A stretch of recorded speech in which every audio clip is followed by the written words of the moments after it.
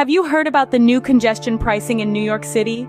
It's an innovative plan greenlit by the Biden administration, aimed at easing up the notorious gridlock in the heart of Manhattan. The Metropolitan Transportation Authority, or the MTA, will be charging drivers who enter central Manhattan during peak hours. They're setting up the tolling infrastructure as we speak, and the plan is to have congestion pricing up and running by the second quarter of 2024. This plan was approved in 2019 to raise $1 billion annually for the MTA's capital plan. What does this mean for you, the commuter? Well, let's dive into the nitty-gritty. The Metropolitan Transportation Authority, or MTA, is considering a range of toll charges. If you're driving a passenger vehicle, you could be looking at anything from $9 to $23. And for the truck drivers out there, it gets steeper, with possible charges running from $12 to $82. Who decides these rates, you ask? A Traffic Mobility Review Board will have the final say on the pricing structure. Now, not everyone's on board with this plan.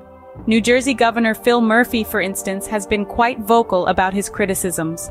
He's called the plan unfair and burdensome for commuters, and he's not alone in his sentiments. Many commuters are questioning the fairness of the scheme and how it could disproportionately affect certain groups. So, will this plan sail through without a hitch?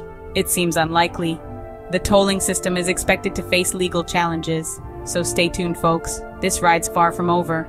So how will this affect you and the city's traffic?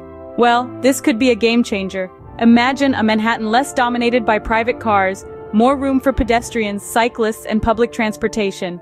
The air could be cleaner, the honks quieter. But hold on, there are concerns. Will this plan truly reduce traffic?